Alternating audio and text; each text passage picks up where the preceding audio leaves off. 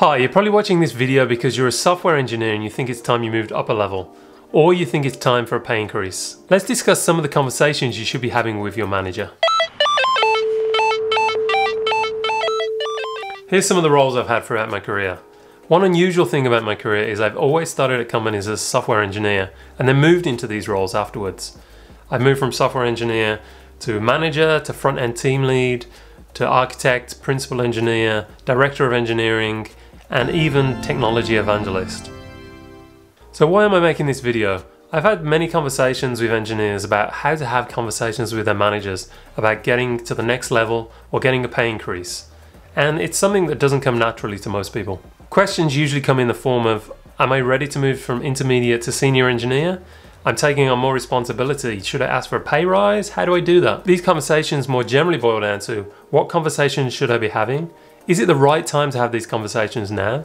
And how should I approach these conversations with my manager? This basically breaks down to what, when, and how. So let's address those. But first, let's look at the why. So what's your motivation for wanting a pay rise? Is it money, you just want more of it? Is it time, you feel like you've been in your current role just long enough? Is it justice? People at the same level as you, or maybe you feel you're better than, have moved up already? Or is it logic? You've actually got a career track and you've done a self-evaluation about where you should fit. Regardless whether it's time, money, justice, logic, these are all good reasons for starting the conversation. In fact, this conversation doesn't really need a reason.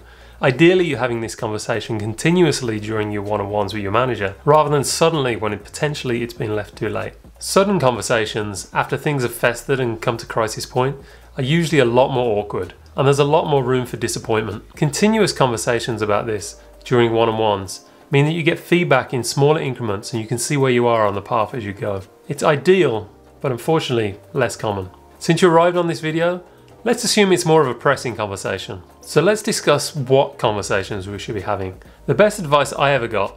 Hi, sorry to interrupt. If you find this video useful and you think it would be useful to someone else, please give a thumbs up below. Thanks. I'll let you get back to it.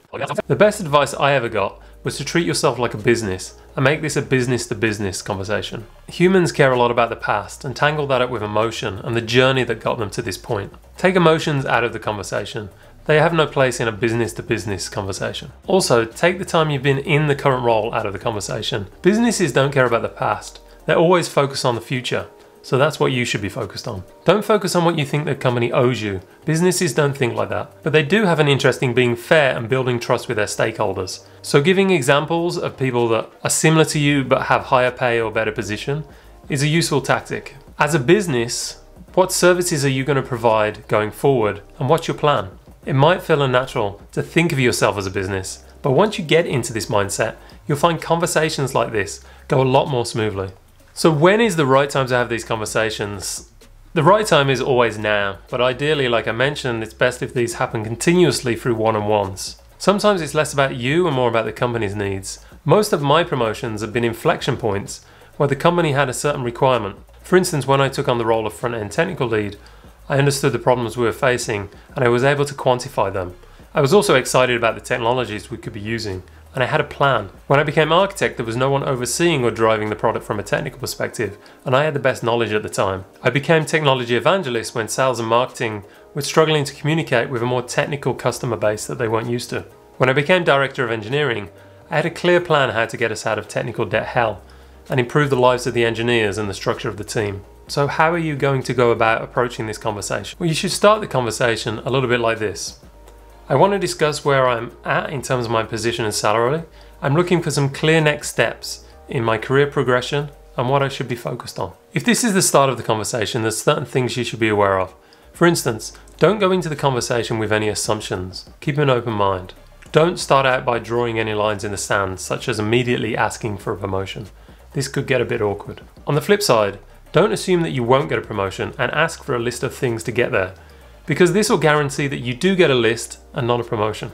Some things you do want to do is 1, be nice, that always helps, but you also want to get a sense of where their head is at, because once you know what they're thinking, it's easier to negotiate from that point. If you get a promotion on the spot, although unlikely, that's great. If you don't, then leave the meeting with a clear list of things to focus on and an expectation of what will happen when you address them. Let's talk about some of the risks. The biggest risk is not having a company-approved career track with explicit criteria for each role. Managers will be forced to think of reasons why they feel that you're not appropriate for the role, and then they'll come up with reasons to justify those feelings. It could be arbitrary things such as you need to write more tests, you're not leaving enough PR comments, or you need to be more approachable.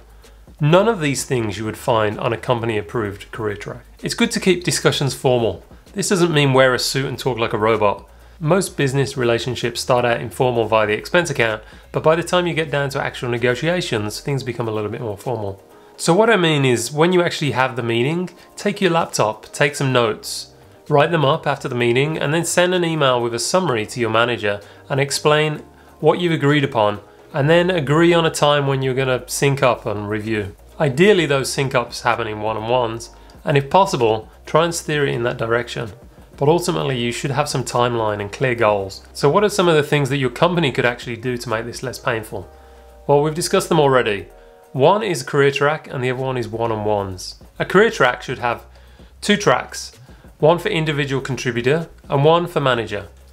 Each level on the track, whether it's junior, intermediate, senior, etc., or software engineer 2, 3, 4, should have clear experience and responsibilities broken down. Ideally, you should be able to move not just along the tracks, but across the tracks, as a lot of the requirements for being an individual contributor at a higher level are similar to those that you need to be at a manager, such as the soft skills required. The next thing I mentioned was one-on-ones. If your company can make sure that everyone is having one-on-ones with their manager regularly, once a week or twice a week, then this provides a less formal environment to discuss progress on a more continual basis. You can have regular check-ins and everyone can really know where they're at.